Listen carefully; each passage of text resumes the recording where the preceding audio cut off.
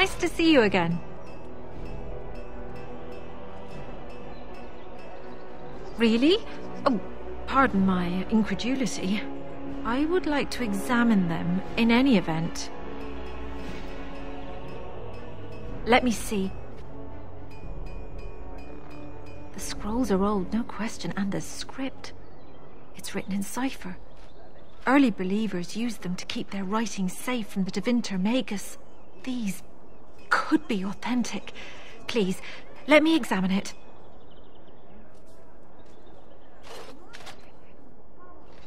I need parchment, quill, and ink. What was the trick to the cipher again? I examined your scrolls. I know a few of the early chantry ciphers, but I'm not fully familiar with this one. The bits I have made out. This may be an account of Maferath's final days, and perhaps more. I know, it's remarkable. The same Maferath who betrayed our prophet and saw her burn alive in Minrath Rus. If we could get a real translation, well, it could be the find of our lifetime.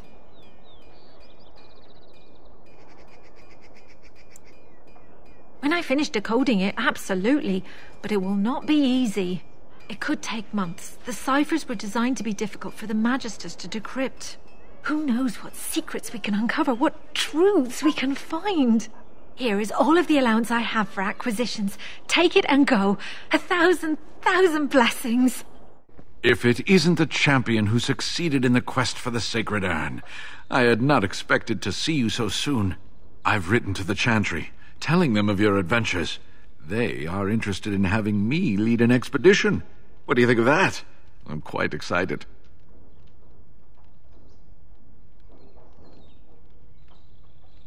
You made this all possible. I could never thank you quite enough, but I'm certainly going to try. Here, take this reward. I want you to have it. It will certainly do more good in your hands than lying around in this dusty house, eh? And if I can ask, have you gone to see the Arl? I have heard no news. The Maker smiles on us. Thank you. And now, if you will excuse me, I have so much to prepare for. I wish Waylin was here to see all this. You're here about your order? I am very, very pleased to say it's done. And it's garbage. I wouldn't let a festering swine wear it. Wade, it's amazing. I don't see anything wrong with it. Are you blind as well as stupid? The leg guards are too tight. It'll chafe. The dye isn't even... Look here. I see a splotch. It's garbage, I say. It's fine. Truly. It's a work of art. Here, wear it well. Now kindly leave. Did you bring more scales? I want to try again. I've learned so much. Wade, please leave the customer alone. How can I help you?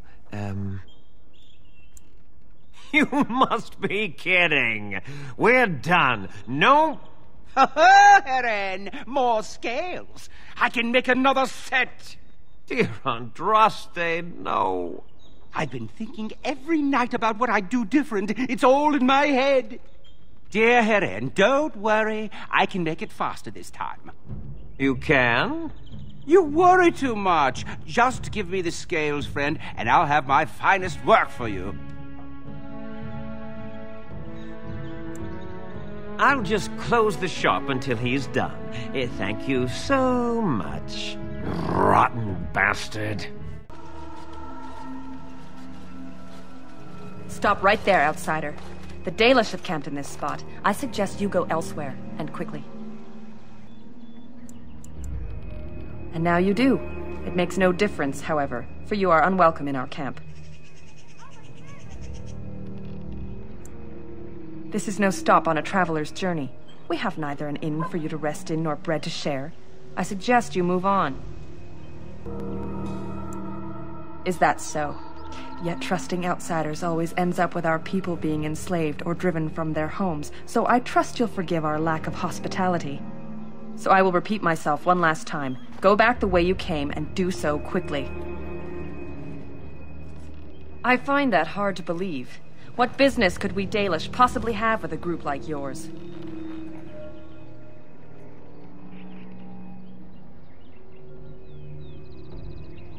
A Grey Warden? How do I know you're telling the truth? I suppose that a lie wouldn't gain you much benefit. I shall bring you to the Keeper.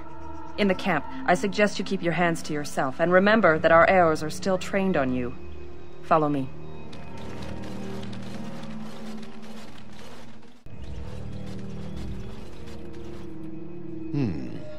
I see we have guests.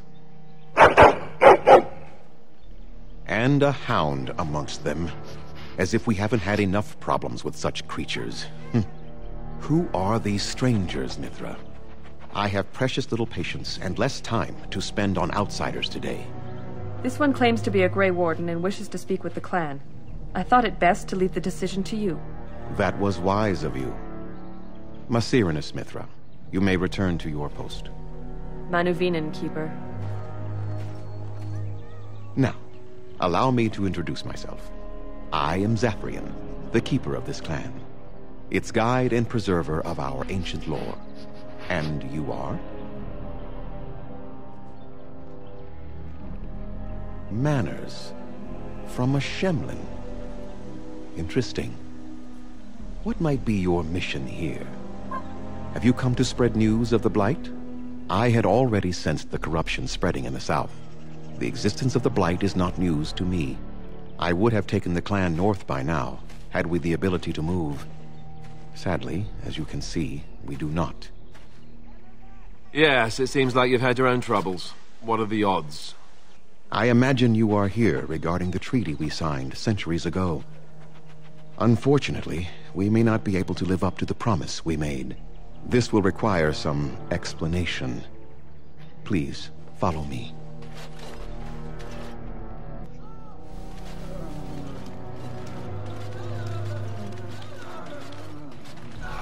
The clan came to the Brecilian forest 1 month ago, as is our custom when we enter this part of Ferelden. We are always wary of the dangers in the forest, but we did not expect the werewolves would be lying in wait for us. They ambushed us, and though we drove the beasts back, much damage was done. Many of our warriors lie dying as we speak. Even with all our magic and healing skill, we will eventually be forced to slay our brethren to prevent them from becoming beasts. The Blight's evil must be stopped, but we are in no position to uphold our obligations. I am truly sorry.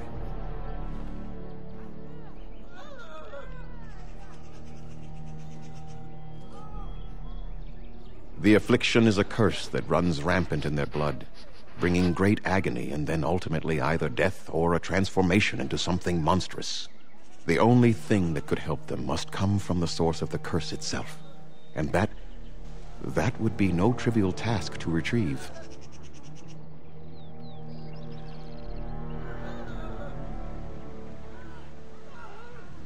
Within the Brecilian forest dwells a great wolf. We call him Witherfang. It was within him that the curse originated, and through his blood that it has been spread. If he is killed and his heart brought to me, perhaps I could destroy the curse. But this task has proven too dangerous for us. I sent some hunters into the forest a week ago, but they have not returned. I cannot risk any more of my clan.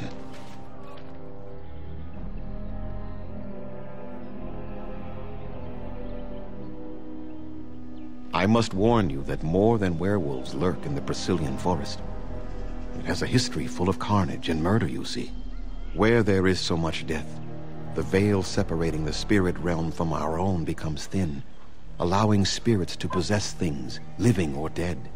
But if you can indeed help, then I wish you luck.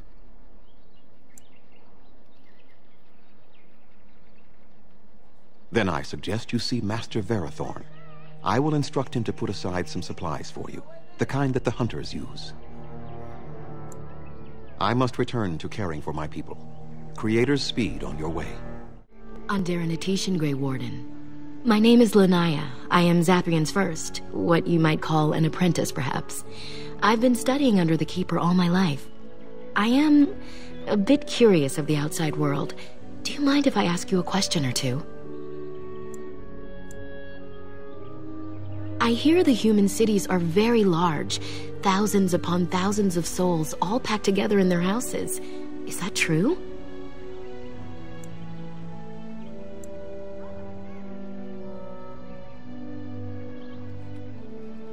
How very loud that must be with everyone talking all at once. I try to imagine those of our people living in such a place, surrounded by walls of stone and indifference. It is a difficult thought.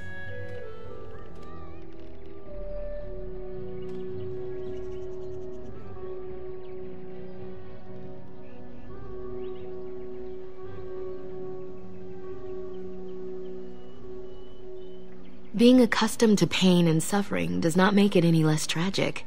It is said that one day we will have a land of our own. We Dalish gather the ancient wisdom in preparation for this. When that day comes, all elves, even those who have forgotten, will reclaim their former glory. I have a question, if it's not too impolite to ask. Do your people regret what they did to ours?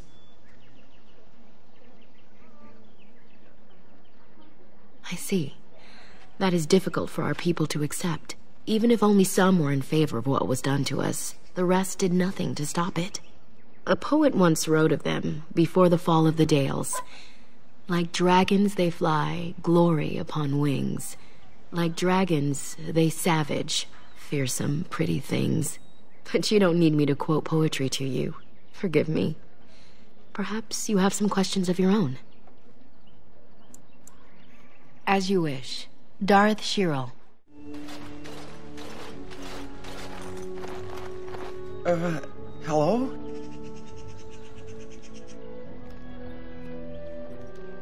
I'm Kamen, a hunter apprentice. Though I wish I could become a real hunter. I shouldn't be talking about this to an outsider. You wouldn't understand. I suppose there's no harm in it. It's not like you can help me. I've been an apprentice for too long. To become a true hunter, I must bring back the pelt of a beast I killed myself. A boar or a wolf or something. I wanted to hunt in the forest, but we're forbidden to enter because of the attack. But the real problem is Gaina.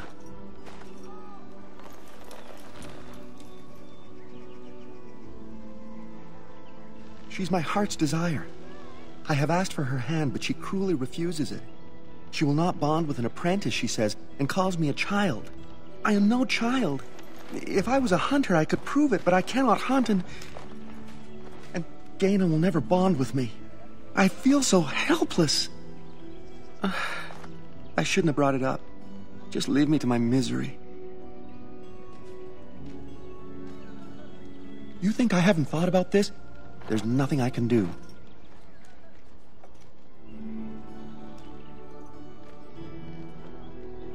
No, I couldn't do that. I must kill the beast myself. It is my rite of passage to become a full hunter.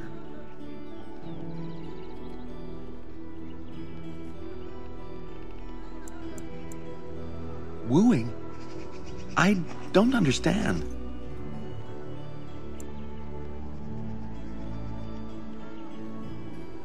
I've serenaded her, and we've talked many times under the moon.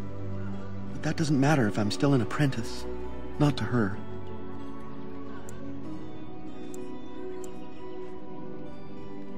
Such as? I suppose you could, but what good would that do? The situation hasn't changed.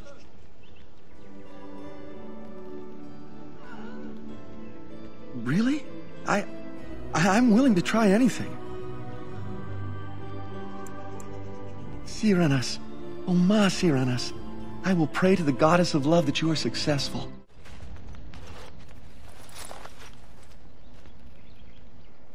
Andiran Atishan, outsider. You spoke to him? What did he say? Oh. I don't expect an outsider to understand our ways, but I just can't bond with Kamen. He's been a hunter apprentice for over 2 years now, And he's yet to slay a proper beast. Each time he's tried, something has gone wrong. Perhaps the creators do not wish us to bond. I cannot bond with an apprentice hunter, can I?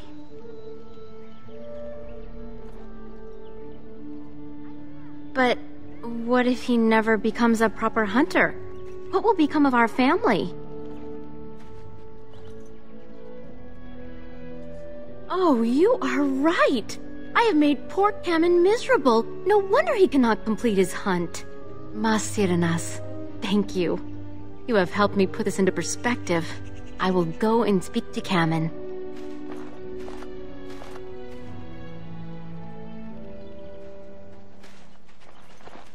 Cameron, I have been a fool.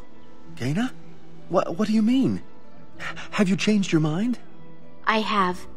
The outsider has helped me to see that I was wrong. I have made you miserable, and I should not have. But what about my hunt? I don't care about that. I know you will pass your hunt in time, and we will be happy. Us and our children. Thank you, Gaina. You've made me a happy man. I feel blessed by the gods today.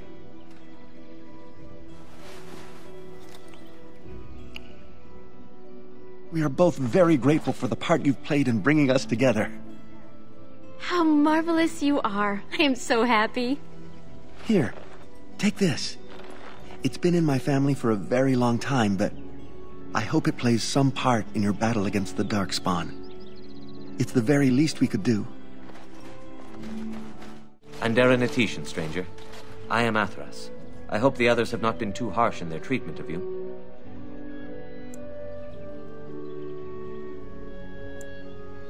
That is very generous of you. Most would assume we are unkind as a rule, and that is not the case. Especially not to a Grey Warden. But we have lost much, and it is easy to forget simple niceties at such a time. I understand you will search for the wolves in the Bracilian forest.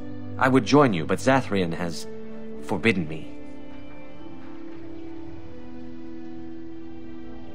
None of us are happy about this situation, and I least of all.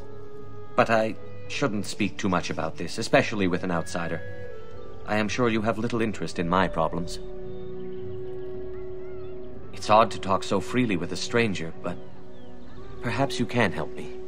My wife Denilah and I both fought the werewolves in the ambush. She was injured so gravely, the curse spread rapidly in her. Zathrian fought hard to ease her pain, but there was little he could do. And though he says that Denilah is dead, he will not let me see her body. I am beginning to believe she became a werewolf, and that it is being kept from me so I do not go chasing after her. If I could just know if Denilah is alive, or what happened to her, then I could be at peace.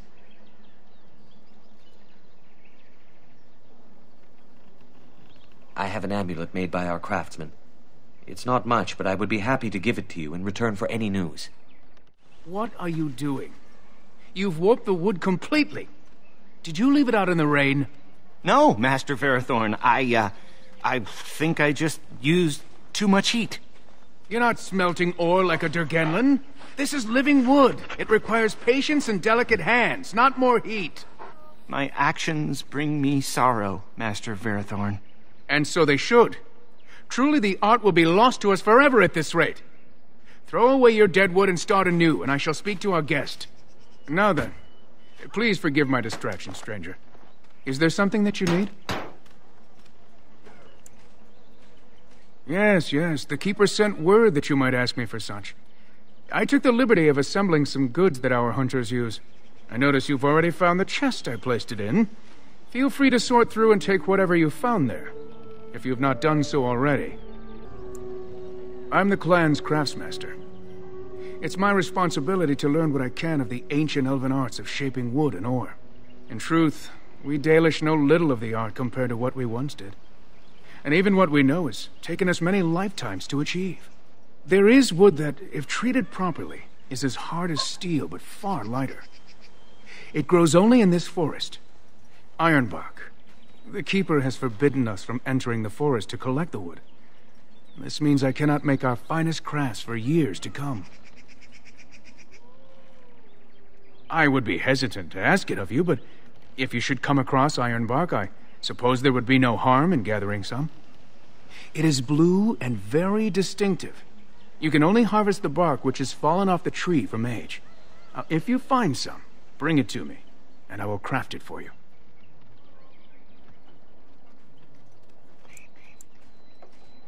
That would please me, so long as our hunters come first. Darth Shiro, may the Creators visit fortune upon you.